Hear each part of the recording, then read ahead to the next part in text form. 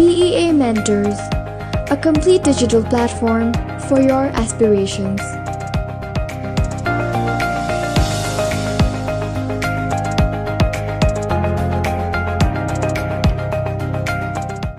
अब एउटा जुन अघि चाहिँ यहाँ के क्वेशन्सहरु आएको थियो हैन लेटर प्रब्लमलाई कसरी गर्ने भन्ने क्वेशन्स आएको थियो। अब मैले जुन PEA मेन्टर्समा भएका क्वेशन्सहरु त हामीले त्यहाँ गरिहाल्यौं हैन। मसित पनि PEA को एउटा पुरानो किताब छ जस्तो 197 मा मैले अब एउटा क्वेशनलाई मैले क्विकली लिइहालेँ है। A - B, B - C, C - A, त्यस्तै B - C अनि C - A, A - B, त्यस्तै C - A, A - B र B - C। यो डिटरमिनेन्टको भ्यालु कति भनेर सोधेको छ हैन। अप्सन A मा A + B + C राख्यो, अप्सन B मा चाहिँ A² B² C² राख्यो, अप्सन C मा चाहिँ 1 + A + B + C राख्यो र अप्सन D मा चाहिँ 0 राख्यो। अब मैले पहिला के भनेको थिएँ भन्दा डिग्री चेक गर्ने हैन। यो सबैको होमोजिनियसली 1 डिग्रीको छ सबै। सेकेन्ड रोमा पनि 1 डिग्री, थर्ड रोमा पनि 1 डिग्री, अथवा डायगोनल हेरे पनि हुन्छ। हामीले कोफ्याक्टर एक्सपान्सन गर्दा this times this minus this times this गर्दा जुन यो 1 डिग्री र 1 डिग्री मल्टिप्लाई गर्दा 2 डिग्रीको बन्थ्यो। यसले मल्टिप्लाई गरेपछि 3 डिग्रीको बन्नुपर्छ। अब हाम्रो एन्सर के हुन्छ, कि त 3 डिग्रीको हुन्छ कि त 0 हुन्छ। मैले भनेको थिएँ नि है त्यो अनलाइन क्लासमा पनि, कि त 3 डिग्रीको हुन्छ कि त 0 डिग्री 0 हुनुपर्छ एन्सर। यो 1 डिग्रीको भयो त्यसपछि ए एन्सर होइन। बी पनि कति 2 2 2 6 डिग्रीको भयो, बी पनि एन्सर होइन। यो चाहिँ कति भयो 1 डिग्रीको भयो,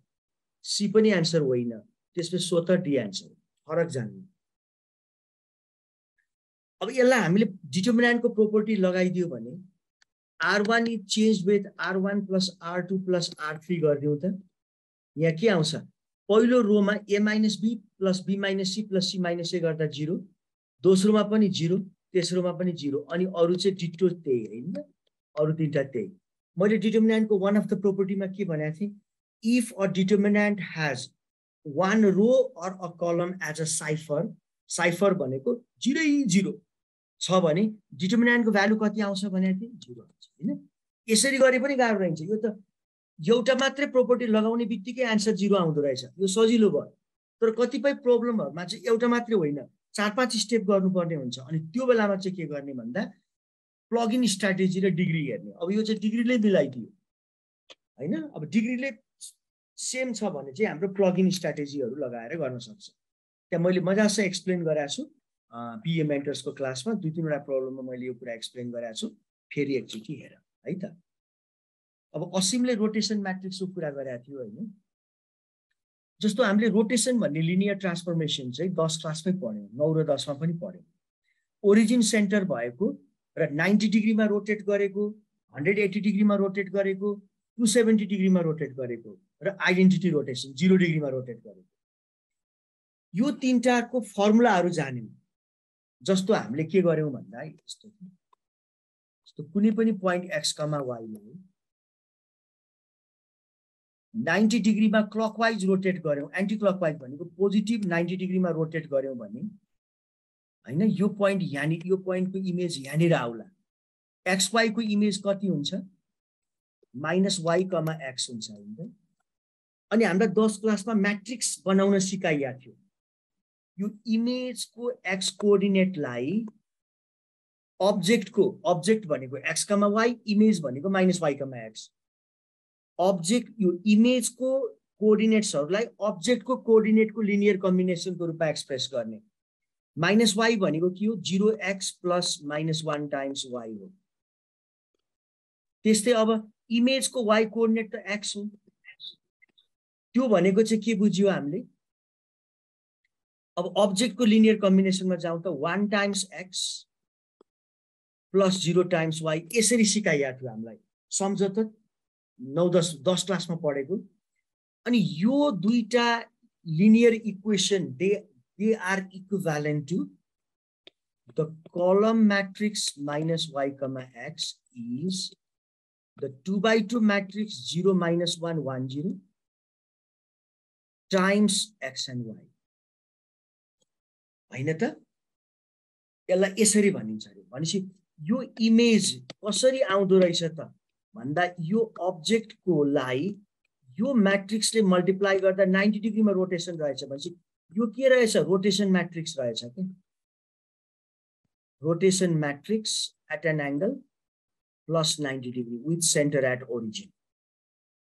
सेन्टर फर रोटेसन चाहिँ ओरिजिन भएको म्याट्रिक्सको रहेछ अब यसरी चारवटा म्याट्रिक्सहरु निकाल्न सिकाइयो हामीलाई 10 क्लासमा अब तिमीलाई ब्याचलर लेभलमा पढ्दाखेरि त इन्जिनियरिङ प्रब्लमहरुमा त तिम्रो कति चीजहरुलाई रोटेट गर्नुपर्ने हुन्छ हैन मेकानिकल इन्जिनियरिङमा चीजहरु रोटेट भएर आउँछन् त्यही भएर हरेक चीजहरु म्याट्रिक्स अझ कतिपय कम्प्युटेसन त म्याटल्याब भन्ने प्रोग्राम त सबै चीज म्याट्रिक्स बेस्ड हुन्छ हरेक चीजलाई म्याट्रिक्स बनाएर गर्नुपर्ने हुन्छ फ्रिक्वेन्टली आउँछ त्यही भएर मैले तिमीलाई के एउटा इन्ट्रोड्युस गरे भने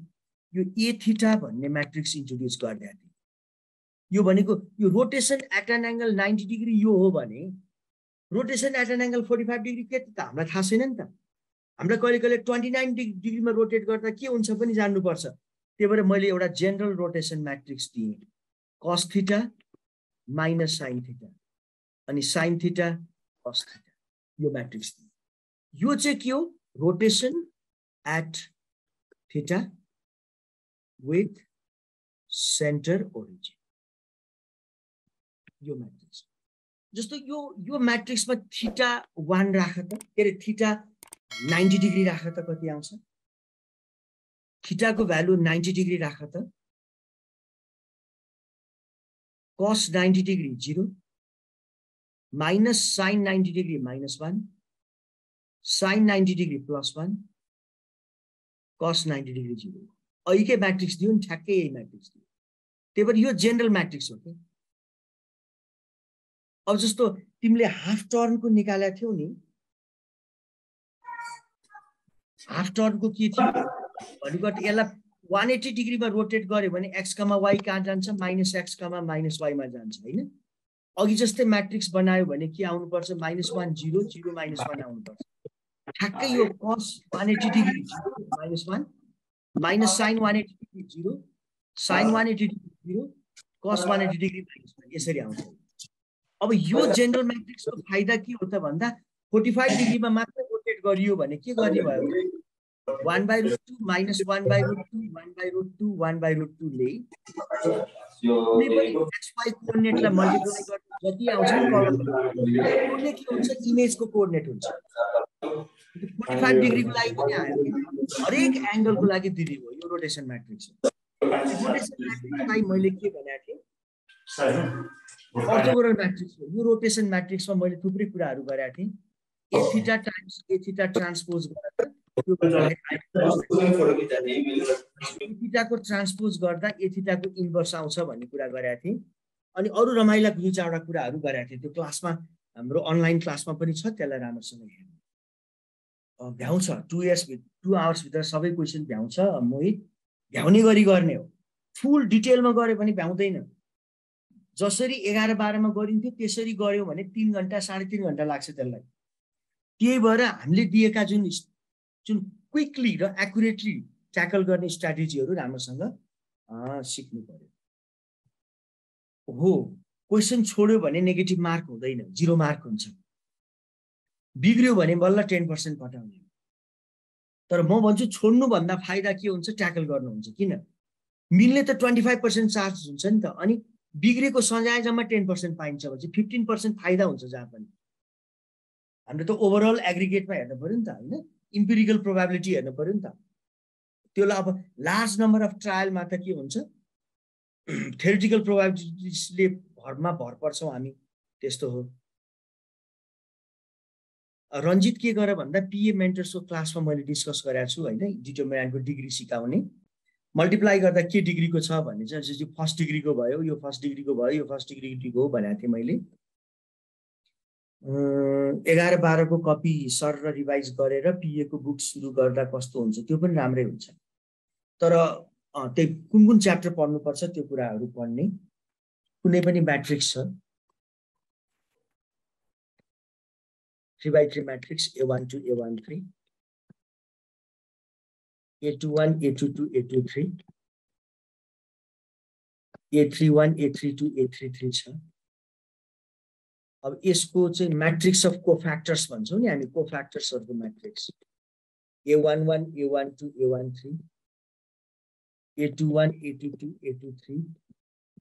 र A31 A32 A33 यो म्याट्रिक्स अफ कोफ्याक्टर्स भयो अनि यसको चाहिँ के गर्छौं ट्रान्सपोज लिन्छौं ट्रान्सपोज लिँदा के बन्छ त यो A11 A12 A13 लाई फर्स्ट कलममा राख्यौं सेकेन्ड रो लाई सेकेन्ड कलममा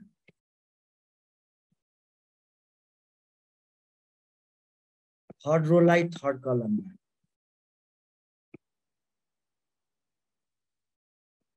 है यसरी राख्छौं त्यसो भए अनि यसलाई 1 बाइ डिटर्मिनेन्टले डिटर्मिनेन्ट नन जिरोले डिभाइड गरिदियो भने यो के हुन्छ रे A इन्भर्स हुन्छ भनेपछि हैन जस्तो the element in second row and third column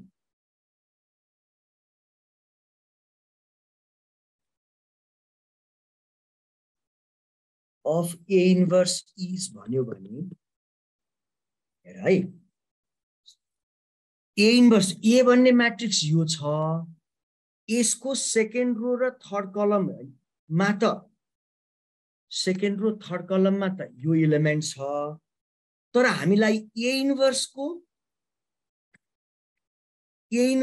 second row third कलममा कुन एलिमेन्ट पर्छ भन्यो भने त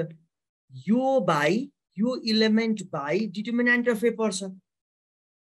भनेपछि सेकेन्ड रो थर्ड कलममा पर्ने भनेको के रहेछ भन्दा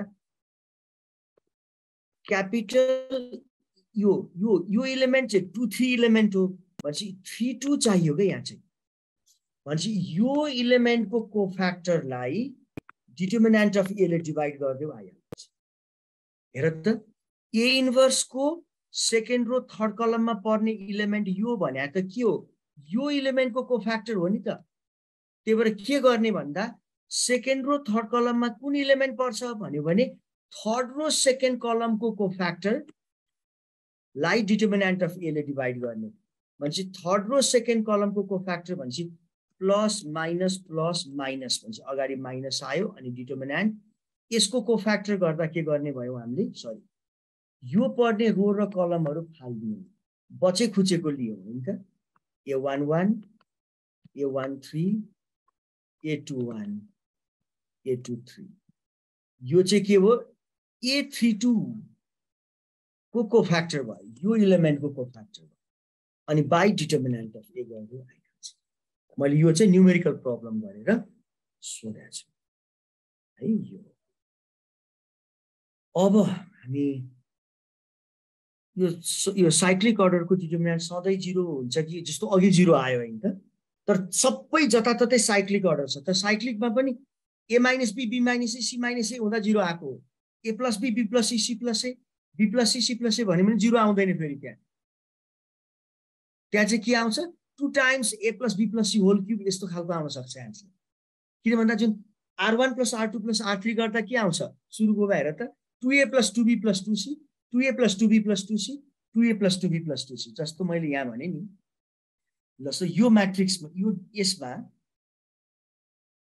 यहाँ के रहेछ A - B को सट्टामा A + B B + C C + A B + C C + A A + B C + A A + B B + C भइदिया भए त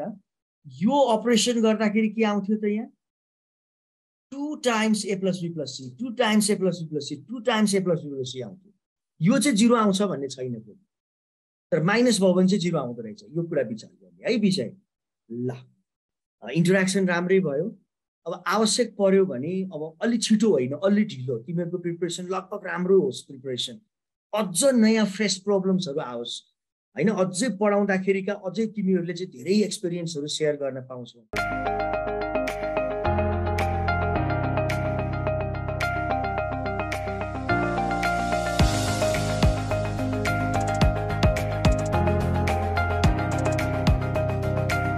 PEA Mentors, a complete digital platform for your aspirations.